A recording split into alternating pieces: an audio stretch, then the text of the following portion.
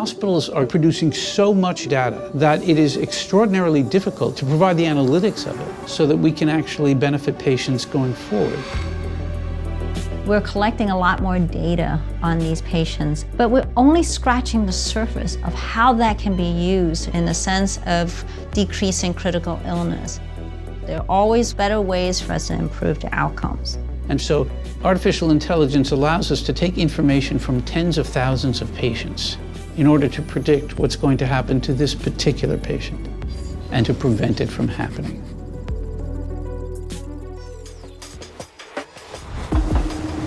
The Bronx is a very interesting community of people. It is the most vibrant urban environment, I think, in the United States, but it also happens to be the poorest urban county in the country.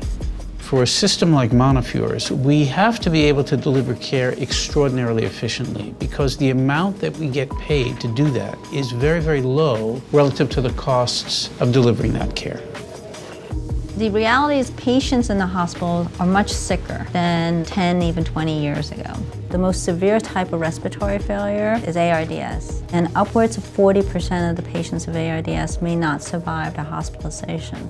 These patients often need ventilators. They often need to be in the ICU for long periods of time. And what we wanted to be able to do was to find a way of detecting patients who may be at high risk of developing respiratory failure. The way to do that is the use of data that exists in thousands and thousands of patients to predict who's at risk and to intervene to prevent it from happening. I'm finding patterns in the data, finding patterns that otherwise are much harder to find, but we're using the data to tell us where those objects are instead of trying to look for them manually. We are using machine learning and artificial intelligence to build a system that's always watching. We call it PALM, Patient-Centered Analytic Learning Machine. Our vision is to present PALM as the nervous system of this institution. So it's tricky to detect respiratory failure. Respiratory failure can develop slowly and insidiously. So what we have designed PALM to do is that it collects different kinds of information. Someone's heart rate, their blood pressure, their oxygen saturation, changes in their physiologic vital signs on a second-by-second or minute-by-minute basis has implications for where they are going. PALM's job is to calculate the risk for the patients to have either respiratory failure or whether or not this patient is at risk of dying.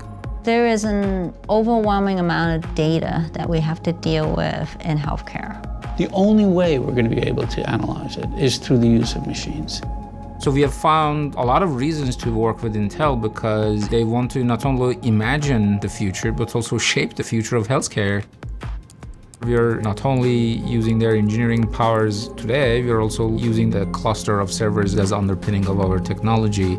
It's also having a partner to imagine what is possible in the future.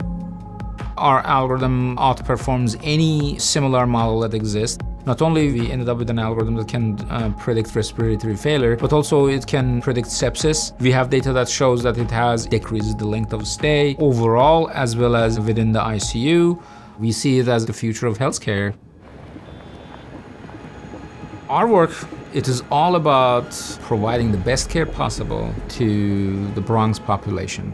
The thing that's going to distinguish healthcare institutions that are extraordinary from other kinds of healthcare institutions are going to be the ability to recognize the information that they're generating and to use that information productively for patient care. The ultimate goal of this kind of technology is going to be in essentially the cost and the efficiency and the safety of the care that we deliver. Early treatment is really key in improving outcomes. What excites me about this project is its possibilities in the sense of decreasing critical illness. What we want to be able to see is patients continue to live their lives the way that they want to. Our job at Montefiore is to pioneer it so that others can take a look at what we've done and say, yes, I can think of ways to apply it to things that Montefiore hasn't even done yet. This is the next evolution of where we're going. If you can provide the information to prevent an adverse outcome, you'd be foolish not to be pursuing that avenue.